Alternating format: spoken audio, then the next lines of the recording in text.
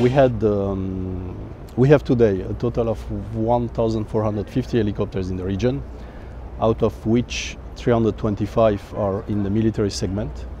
We are almost present in every country, almost,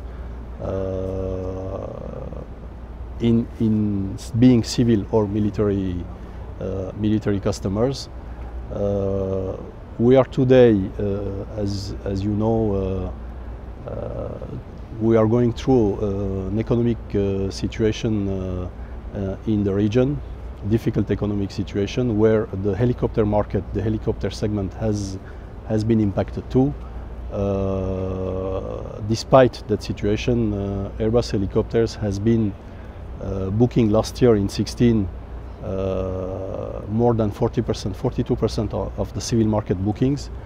And if we look to the last 5 years deliveries in the military segment, Airbus Helicopter has been delivering more than 50% of the deliveries in the military segment in the region. So we can say that Airbus is performing well. This is of course thanks to the range of helicopters we have, to our breadth of presence we have. We are the only manufacturer present in Latin America today, with almost more than 1,000 employees present in Mexico, in Brazil and in Chile, with a breadth of proximity support for all these operators. We have been introducing new models, the latest models in the region, with the 175 in Mexico for the offshore market, with the Panther MBE with the Mexican Navy, and more recently the H-145 in Peru for civil mining operations. So yes, we are looking forward for new projects.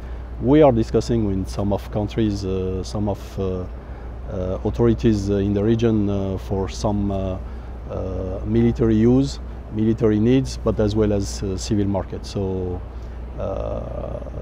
we hope that this crisis will be over now, soon, and coming back to a more dynamic market, and we are ready for that.